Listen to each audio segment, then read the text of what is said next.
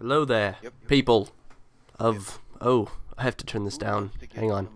We are playing some Homefront, and you guys are on the YouTubes, searching up the videos, and you've come to this one, and we're about to blow some shit up and kill some people inside of White Castle, and it looks like Hooters in the background, because this map is sexy. I've only played on it once. This is the very first time I ever played on it, and I'm playing with a group of guys, including, I think we've got Nanners, Juictra, Captain Sparkles, and more lovely people that I can't think of right now. But we had a crew going, and I think Jericho's in this game as well, and I think Larry Legend, and maybe Tryhard. I can't remember. But we were having a good time. We were finally getting into some games. This is actually, we look at Jan Sport. Anybody want to buy a backpack? There you go. We were finally getting into some games, and so we were trying to take advantage of it. We were trying to, and see that thing? Do you see that thing that I'm shooting at right now? I'm going to tell you guys something about that little devil. Get turned on. Just get turned on, Stark Punisher. What you doing, baby? That is called a parrot. And what that is basically Homefront's version of... I just got shit on right there. Homefront's version of a blackbird, but it is controllable. So what you do is it's a very low kill streak in a sense, and I don't know if you can necessarily call it a kill streak.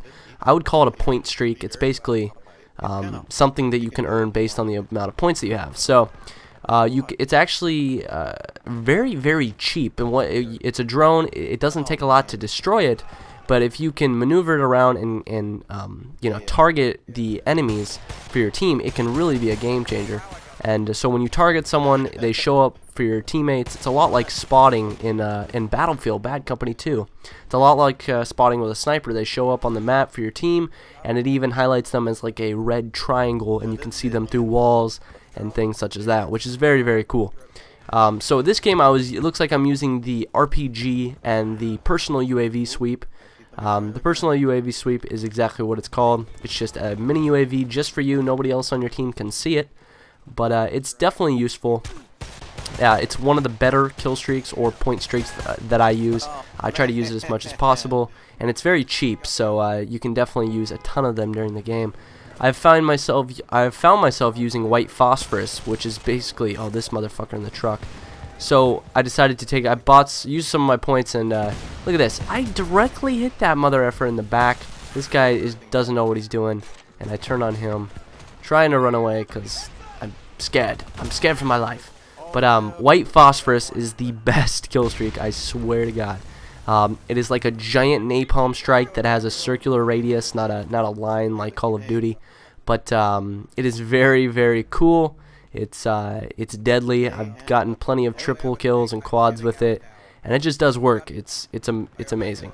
So another thing I've been noticing is the customization. I've been using a certain set of weapons. For my first set, I've been using an ACR with a red dot sight. I find the holographic a little odd to use. I prefer red dot, so I've been using the red dot sight. I've been using the mini UAV, and as I said before, the white phosphorus. So those are my two kill streaks. And the perks, how the perks work is you can actually have anywhere from 1 to I think 4 or 5 perks at once. Actually, I think it might be 6 perks. And as you level up, you're allowed to acquire more perks, and each perk has a number value, and you have a set number like 4 points, and it depends on what type of perk. But one perk might be 1 point, and another perk might be 3 points. So you can only use up to 4 points. So if you have 4 points and you select a 1 point perk and then a 3 point perk, there you go. You can only have 2 perks. But if you select 2 1 point perks and then a 2 point perk, you can have 3 perks. You see kind of how the setup is, which is very cool. It adds for a great dimension, a lot of difference when it comes to classes and things such as that. Another class that everyone needs to use is the SCAR, or at least the SCAR assault rifle. I think it's an assault rifle. It's a burst gun. It's a burst fire weapon. I haven't used the M16 in this game. I don't know if it's fully auto or not. If someone can let me know in the comment section down below, be sure to do that. But I found the SCAR to be one of the best long-distance weapons. I've tried sniping a little bit in this game, and I can say that I thought for sure the bolt-action sniper would be a one-shot kill to the body. It is not. It is still a two-shot kill, so that kind of makes me think that the bolt-action is kind of useless. because I was doing a lot better with the semi-automatic,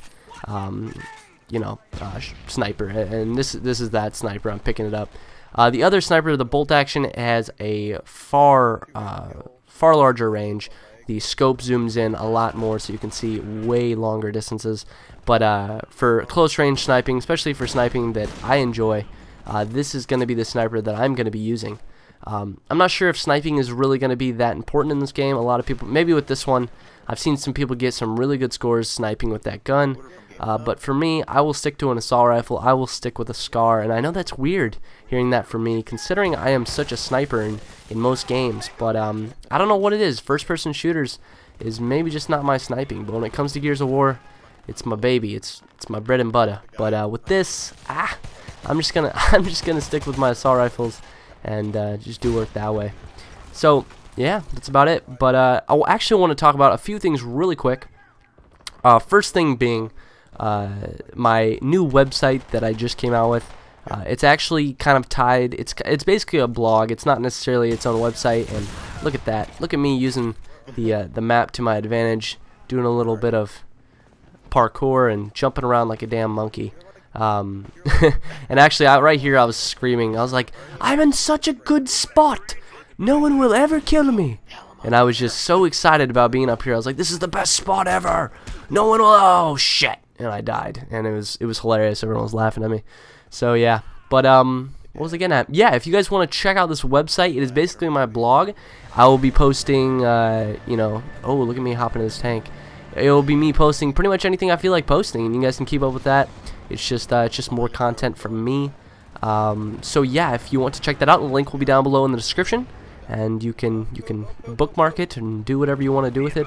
I basically talk about video games, my experiences. Maybe I even put a post up about PAX and kind of how I felt about the experience.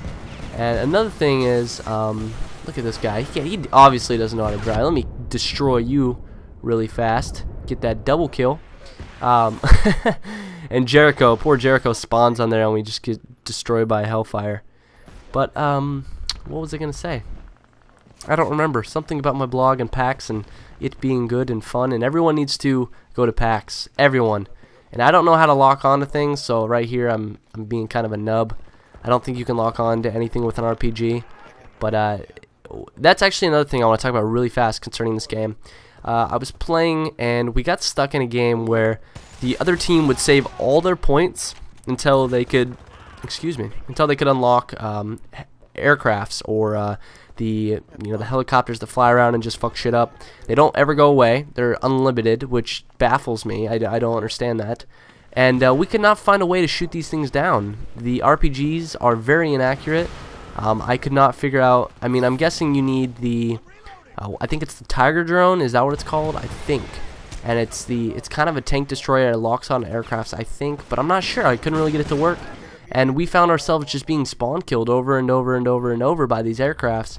And I don't know if we're just dumb and we don't really understand the counter for it, or if there is no counter for it. So if someone can leave me a comment and let me know, I would greatly appreciate it. It will step up my game, because I've found myself just getting destroyed by people who save up for these helicopters and then just sit up there the whole game. And I know if you find them on the map, you take them out of their kill streak or their vehicle or whatever it may be. Or I think you do. Or do they go up in the vehicle? See, I don't know these things. I need to know. But that is why time, that's why games take time. That's why getting to know a brand new series or a game takes time, because you need to learn things about it. And I have every intention of doing so. So right here, look at that. It's a 2-shot kill to the body, which is amazing. That sniper is very, very powerful. Like I said, I really don't know why they put a bolt action in there if it is not a 1-shot kill. I have found myself shooting people in the body, shoulder, even like in the shoulders and the neck, and I still do not get kills. Maybe I'm just bad. I really don't know. But if someone can let me know, again, do so. Leave me comments.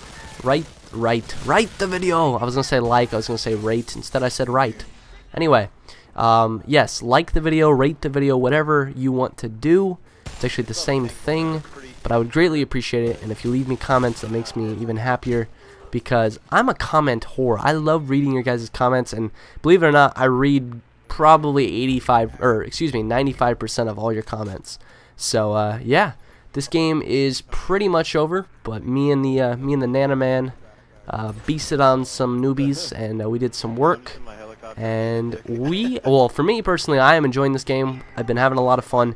The 16 party thing is amazing. I love it. I love being able to go in there with 16 people, because that's nuts. And I've been waiting for a game that has high scale, battles such as this.